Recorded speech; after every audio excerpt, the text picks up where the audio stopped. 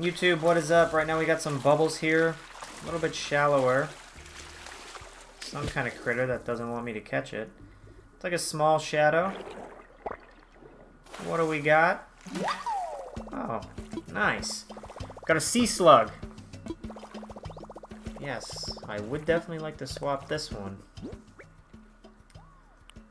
We got a couple whelks. We don't need another one. Alright, well the Sea Slug.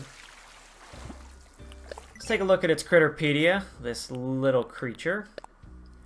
Sea Slug is available all year long, and it is available all day long.